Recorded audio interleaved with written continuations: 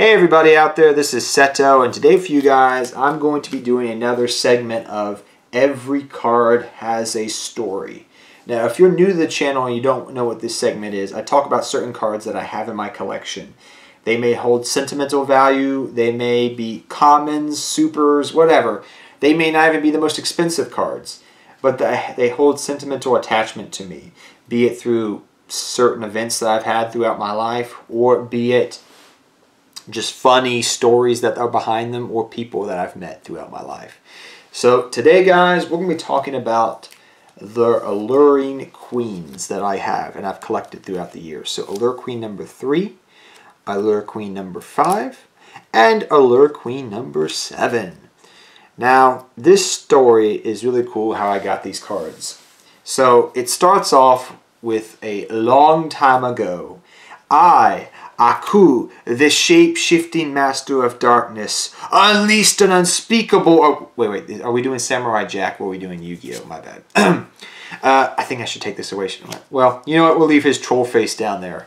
I saw this card off in the distance and I just picked it up and started talking like that. But, yes, long ago, back when Cyber Dark Impact came out, which wasn't a great set by any stretch of the imagination, I actually went to the sneak peek for the set because I had nothing to do on that weekend, really. So I forget how old I was. I think I was like 14 or 15 at the time. I think I was 15 or 16. I was either in middle school or high school. I forget what time Cyber Dark Impact, what year it came out. I think it was 2005 or 2006. But I think it was 2006 actually, now that I think about it. But beside the point, I actually went to locals to go to sneak peek, and I didn't pull anything really good except these cards that you see right before you, or more specifically these two cards, and then this one later on we'll talk about. So story goes, I go to sneak peek, I don't pull anything really great. I think I pulled one Cyber Dark Super, I pulled double Allure Queen, which I keep on me in this sleeve here, and I pulled Alluring Queen level 5, this rarity, and you can tell because these are both first eds, which is kind of cool. So her artwork looks awesome. First off, looks amazingly awesome.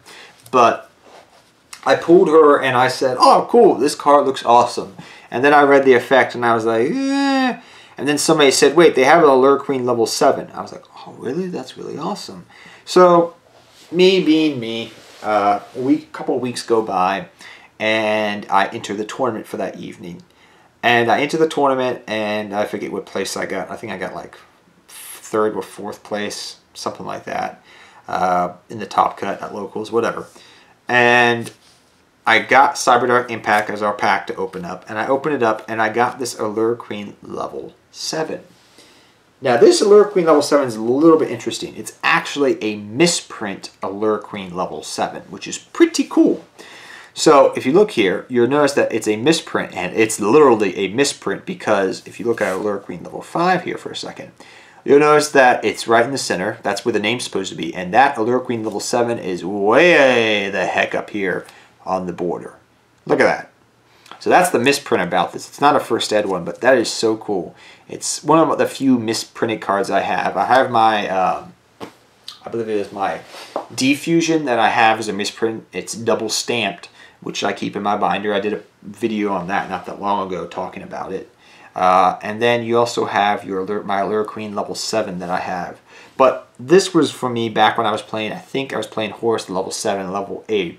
So the story continues on, and I actually decided to enter the tournament because I had my Allure Queen level 7, I had another Allure Queen level 5, I don't have anymore, and I had this one, and I had my Allure Queen level 3. So I entered the tournament that night, and guess what?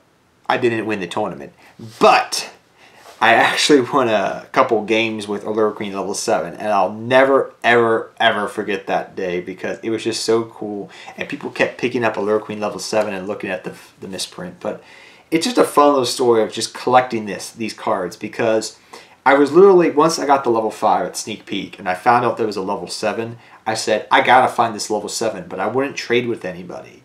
And about a couple weeks later, guess what? I pulled the Allure Queen level 7, but it's a misprint, which was just a cool little story that I want to tell you guys. It's just not an amazing story, but it's a cool personal story about collecting a set of cards. And it's one thing that I miss about the level cards is you could collect them and then they could level up. And I'm hoping also that one day Konami will bring, and at the moment they haven't really, they've gone with a different route, which I think is great, which is giving the level monsters like indirect support. Like you can use like Silent Swordsman and Silent Magician, and I'm hoping they do that for other level monsters like Horus the Black Flame Dragon, but which I need to do a video on eventually, which is amazing, by the way. But yeah, this is the story of collecting these and the fun little quirks that came in and eventually led me to building a deck around it, which I didn't win the tournament, but I had some fun trolling people back in the day. But yes, guys, hope you enjoyed this video, and until next time, take care, have fun dueling. Hope you enjoy this little story about the Allure Queen and get to see a little piece of my collection as well, which is kind of cool. But yeah, I keep these in one of my binders because they're just so cool looking to look at. And I love the artwork of the Allure Queen, Allure Queens. They just look so cool looking. But till next time, guys, take care, have fun dueling, good luck dueling, and I'll see you guys next time. Take care, everybody.